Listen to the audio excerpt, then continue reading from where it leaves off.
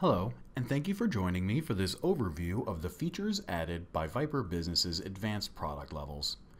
VIPRE has 3 of these levels in total, which are antivirus, premium, and endpoint security. The purpose of this presentation is to provide insights on the benefits gained by upgrading from the entry-level VIPRE antivirus to the fully fledged VIPRE endpoint security. So, without further delay, let's begin. While the console itself will look very familiar, it's inside the policies that we'll find the actual additions. The first of these that we gain from VIPRE's Premium Edition is an extension of a feature which is already present. Standard Browser Protection, which was introduced with version 9 and is available on all versions of VIPRE, provides web traffic protection.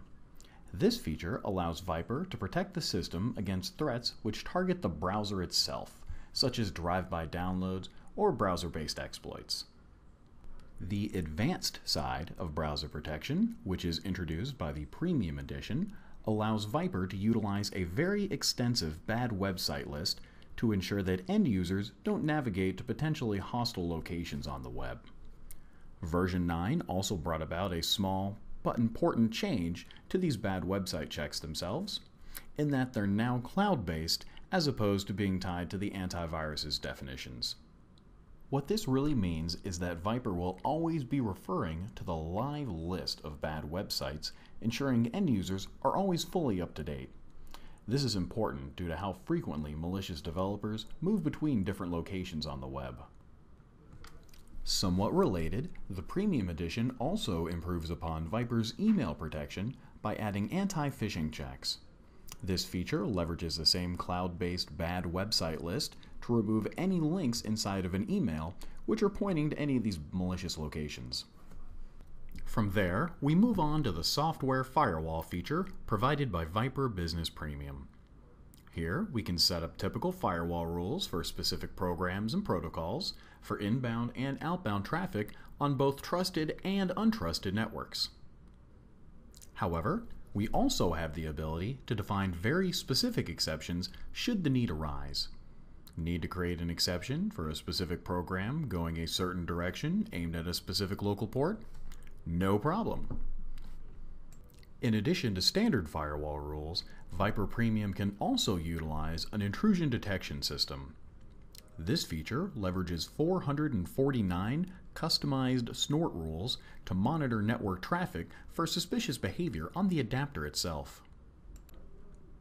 Supplementing this is VIPRE's process protection, which guards against code injection. Now, code injection refers to the act of exploiting a running process, forcing it to perform unintended actions. Should there be a valid program that utilizes this, we can exclude it from here while still monitoring for those unknown code injection attempts. The final feature added by VIPRE Business Premium is the ability to provide patch management for third-party products. The purpose behind this addition is to ensure we keep the programs on each system, which would be at risk for exploitation, fully up to date. Setting this up is nice and simple. We'll simply schedule a time for VIPRE to scan for which programs are running which versions on a system, and a time for these updates detected as being needed to be pushed out to these systems. Due to the prevalence of exploit kits, especially with ransomware infections, keeping these programs up to date is more important than ever, and VIPRE can greatly assist with this chore. With that, we've covered the Premium Edition's feature additions, so let's go ahead and move on to those provided by Endpoint Security. Let's start with this version's most exciting option, Advanced Active Protection. While version 9 introduced a dramatically improved scanning engine, Endpoint Security goes a step further by adding another layer to the live protection component of VIPRE, which guards the system between scans. The standard active protection will work how we're normally used to security software operating, files being scanned on either execution or touch. Execution scanning, as its name suggests, will scan files just as they're about to run. On access or touch scanning will inspect a file when it's touched, which is simply an action which involves the file. The advanced active protection won't replace this feature, but will instead add another layer on top for additional security. I've set up a quick animation to help visualize the process. As we've covered, when a file is run on a system, it's scanned by VIPRE's standard active protection, as we're used to. The advanced side of active protection comes into play once the file actually executes, monitoring all of the actions the process takes. Should these actions become malicious, VIPRE will respond with a few actions of its own. First off, the process itself will be terminated and the associated file quarantined. Then, thanks to the list VIPRE has of its actions, we can undo a vast majority of changes, the only real limitation being as if files themselves have been changed, obviously because we don't have a backup of every file on the system.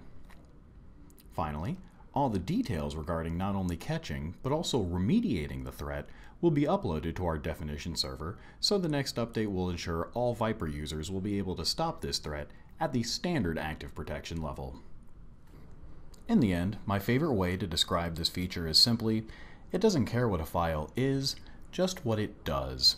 And this advanced heuristics engine provides powerful protection against zero-day threats, as well as advanced malware, such as ransomware. The next feature we're going to take a look at is called device control.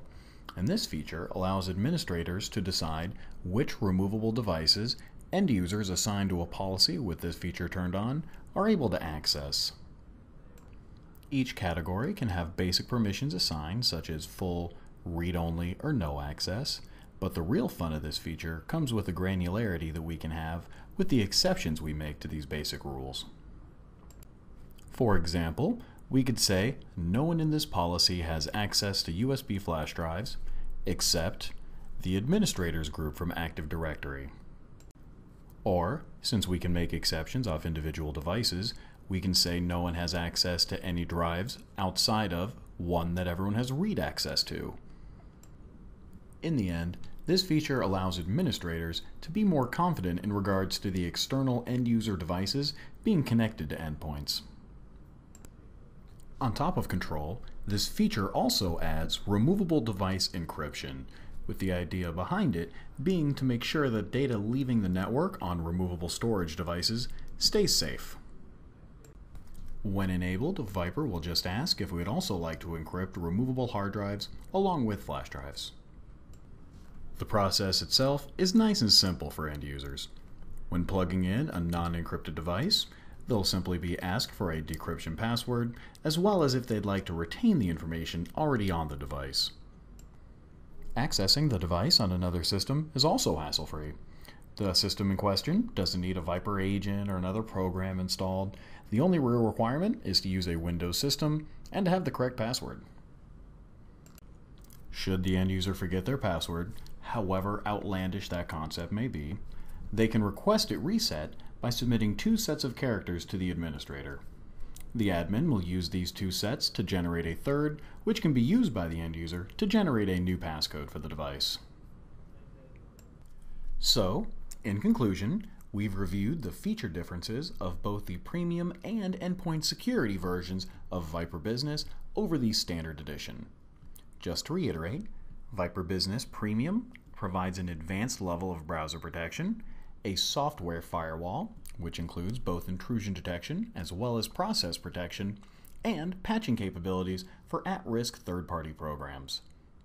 Alongside these capabilities, VIPRE Business Endpoint Security further bolsters security by including the advanced heuristics engine with active protection, as well as giving us more control over the devices connected to our network and the data that leaves on these portable storage devices with device control and encryption. With that, I thank you for listening to this presentation, and stay safe.